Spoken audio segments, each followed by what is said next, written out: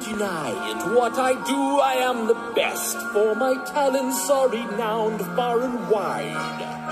When it comes to surprises in the moonlit night, I excel without ever even trying. With the slightest little effort of my ghost-like charms, I have seen grown men give out a shriek.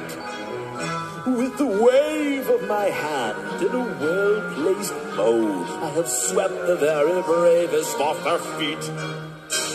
Yet year after year, it's the same routine, and I grow so weary of the sound of screams. And I, Jack, the Pumpkin King, have grown so tired of the same old thing. Oh, somewhere deep inside of these bones, an emptiness began to grow. There's something out there far from my home, a longing that I've never known.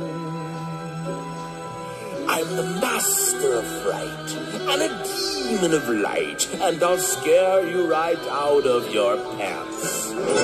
To a guy in Kentucky, I'm Mr. Unlucky, and I'm known throughout England and France. And since I am dead, I can take off my head to recite Shakespearean quotations. No animal nor man can scream like I can with the fury of my recitations. But who here would ever understand that the Pumpkin King with the skeleton grin would tire of his crown if they only understood he'd give it all up if he only could.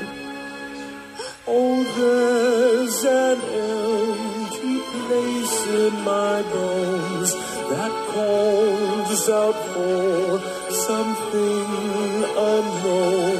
The fame and praise come year after year does not